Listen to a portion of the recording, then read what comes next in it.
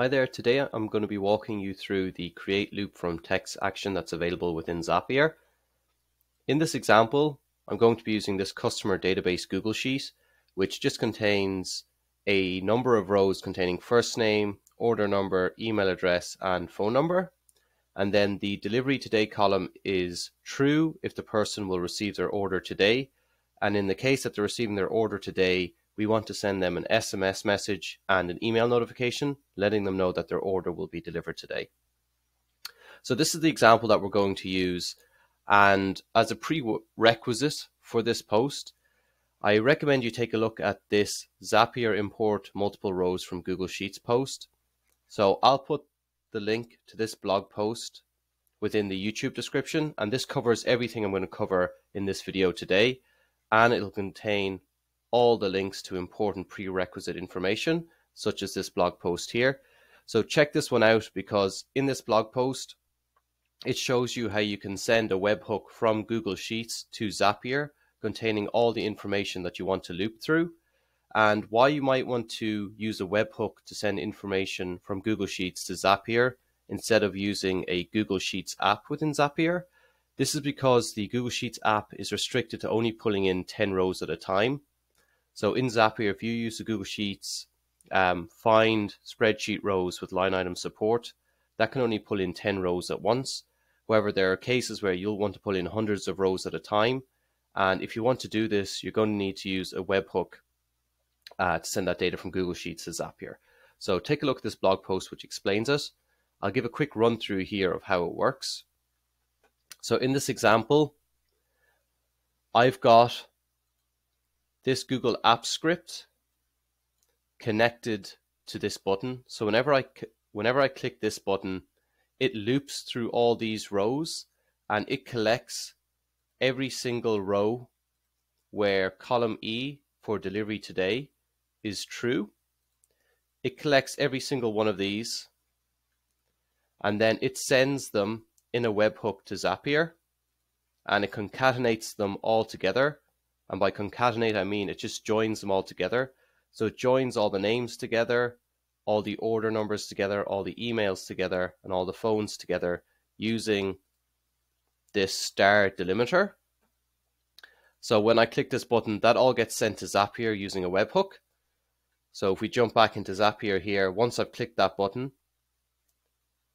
and we go to test trigger, I can see that Google Sheets has sent me all that information with all the first names concatenated together using the asterisk character, all the orders, phone numbers, and emails also concatenated together using the asterisk character. So once we have all this information within Zapier, we're then going to go to the Looping by Zapier app and the Create Loop from Text event. And when we're setting this up, we're going to pull in all the names that we got from the webhook, the orders, the emails, and the phones. And as I mentioned before, we're using the asterisk character as the delimiter. So we're going to use this here. And you'll notice here that Zapier automatically imposes a 500 iteration maximum on your loops. So if you want to get around this and you need to loop for 1,000 times, 10,000 times, etc., you're going to need to use nested looping. So I've got you covered for that. If you want to know how you can use nested loops to get around this 500 iteration limit, check out this Zapier for each loop quick start guide, and that will help you out. So now we've got all the iteration variables that we want to iterate over. The next thing we want to do is we want to send each person in this spreadsheet with the checkbox equal to true. We want to send them an SMS and email letting them know that their order will be delivered today. So in action number 3, we pull in the email variable, order variable, name, and order. And we use this to populate the email body and the subject line. So this is going to run through, in this example here, we've got 1, 2, 3, 4, 5, 6 checkboxes selected. So this action is going to run 6 different times, and each time it's going to pull in a different email address, order number, and first name, and then send the email to that person. And then similarly in step number 4, I'm using the Telnex app to send SMS. If you want to know how to get started with Telnex, and why you might want to choose them as your SMS provider, check out these two blog posts here, the Marketo two-way SMS using Telnex and Zapier, and Marketo SMS marketing with Telnex. Although these use Marketo as their example, all the information I include in these blog posts is more applicable than just to Marketo. They just give all round good information about Telnex. So I'd recommend checking them out to help you get started sending SMS within Zapier. And then the setup for action number 4 is very similar, where we just send from a number in our Telnex account to the phone number. So again, this is going to iterate over the 6 phone numbers in our Google Sheet and send a different text to each phone number, putting in each person's first name and their order number. So each of these two actions will run 6 times to send 6 emails and 6 SMS messages. But then you might be wondering, what if I only want an action to run once after the loop is complete? The way you achieve that is using a filter. So what you do is you bring in the loop iteration is last variable from step number 2. And whenever this is true, we know that the loop has completed all its iterations. So any actions we include after this filter will only run once. So that's why in step number 6, we're going to send a single summary email. And we're going to pull in the timestamp that we got from the webhook in step number 1. And we're going to pull in all the names, orders, emails, and phones. And we're going to send a whole single summary email to my address here so I can see all the people whose orders will be delivered today. And then we're going to do the same for SMS.